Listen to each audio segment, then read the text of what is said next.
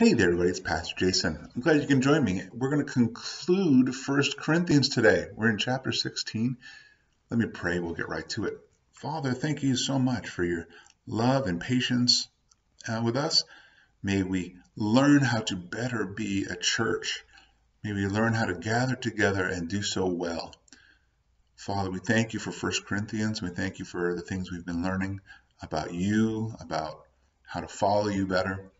Lord, may we take hold of every opportunity you send our way, and may we be found faithful with it. I thank you and praise you in your name. Amen. If you hear a little bit more of an echo today, that's because I've got the windows closed. The highway is pretty loud today, so you'll just have to forgive me about that. We're in chapter 16, verse 1. Here we go. Now concerning the collection for the saints, as I directed the churches of Galatia, so do you also. On the first day of each week, each one of you is to put aside and save as he may prosper, so that no collections be made when I come. When I arrive, whomever you may approve, I will send them with letters to carry your gift to Jerusalem. And if it's fitting for me to go also, then they will go with me.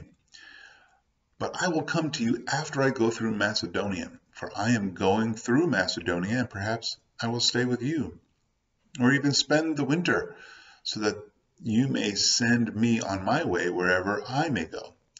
For I do not wish to see you now just in passing, for I hope to remain with you for some time, if the Lord permits. But I will remain in Ephesus until Pentecost, for a wide door for effective service has opened to me, and there are many adversaries. Now if Timothy comes, see that he is with you, without cause to be afraid, for he is doing the Lord's work, as I also am. So let no one despise him, but send him on his way in peace, so that he may come to me, for I expect him with the brethren. But concerning Apollos, our brother, I encouraged him greatly to come to you with the brethren, and it is not at all his desire to come now, but he will come when he has the opportunity.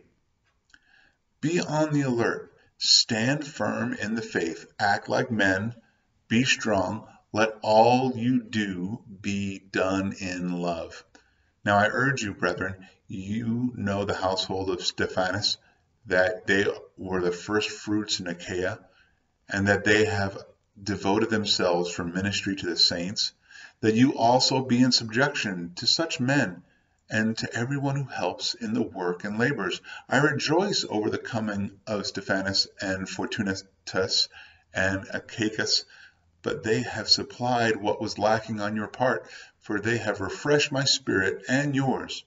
Therefore acknowledge such men. The churches of Asia greet you. Aquila and Priscilla greet you heartily in the Lord, with the church that is in their house. All the brethren greet you. Greet one another with a holy kiss. The greeting is in my own hand, Paul. If anyone does not love the Lord, he is to be accursed. Maranatha. The grace of the Lord Jesus be with you. My love be with you all in Christ Jesus. Amen. Well, Paul wraps up the letter on kind of how to interact with one another as a church with a great chapter for certain. There's two things I want to make sure I point out, maybe three. First, that everything has its own timing.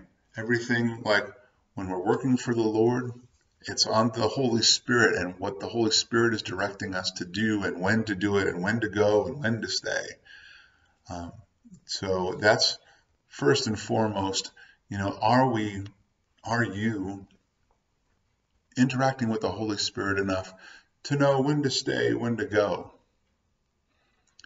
And I love how verse 9, like he's in Ephesus at the moment and he plans on staying because a wide door of effective service has opened to him.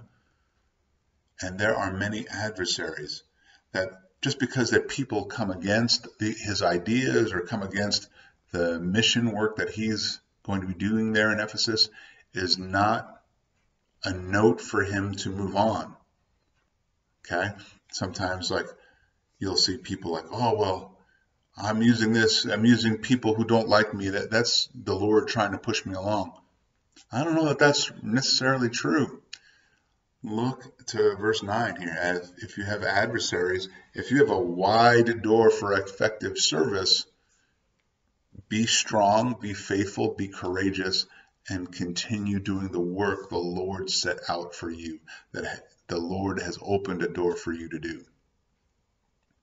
And lastly, in conclusion of 1 Corinthians, I love verse 13.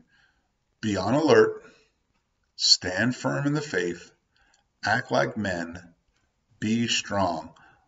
Let all that you do be done in love. Personally, myself, compassion's been a big thing in my spiritual walk lately. Are we being compassionate with those around us? I think that's a real distinction between just doing a good deed and loving somebody. Is there compassion involved in what we do from day to day?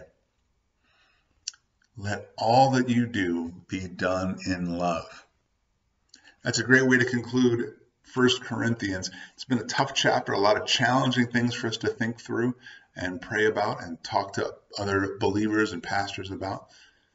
Tomorrow we're going to keep trucking along. We're going to jump right into 2 Corinthians, and I look forward to seeing you there. I hope this chapter has been a blessing to you. Go on out, be a blessing to those around you, and I will see you tomorrow.